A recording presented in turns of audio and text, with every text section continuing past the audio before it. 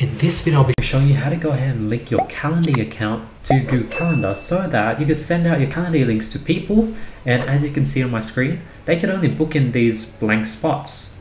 They would not be able to book in anywhere else. So that means you can free up slots, you can move things around and make it really tailored to you, where you give people a calendar link, it converts it to their time zone, and they can only see your availabilities. So yeah, let's go to my Calendly account. All right, so let's go to my account. Let's go to Calendar Connections. Let's add a calendar account.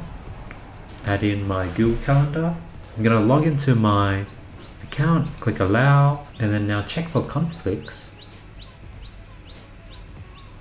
I'm gonna disconnect my iCloud, check for conflicts with Andy Kumai. Let's edit just to make sure everything looks good. Do everything.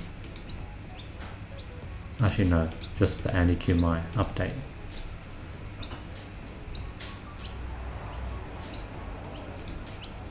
Update, perfect.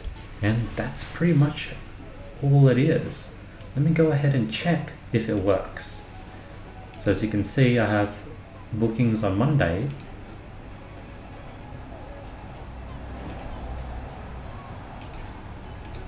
Now let's see.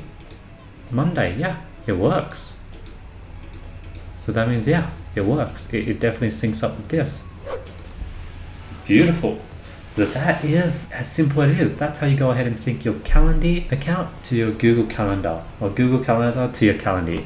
Hopefully you guys enjoyed that video. Straight, simple, straight to the point, straightforward tutorial. I don't want to waste your time. I really value your time. So let's go ahead and announce last video's winners for $1,000 worth of courses, a consulting course with me. The winners here. If you guys want to qualify, all to do is drop a comment below. Follow me on Instagram, hit the subscribe button, hit the notification bell, like this video. I'll be picking the best comment every single video. Other than that, thank you so much for watching this video. Thank you so much for your time. See you guys tomorrow with nothing but more value. Peace.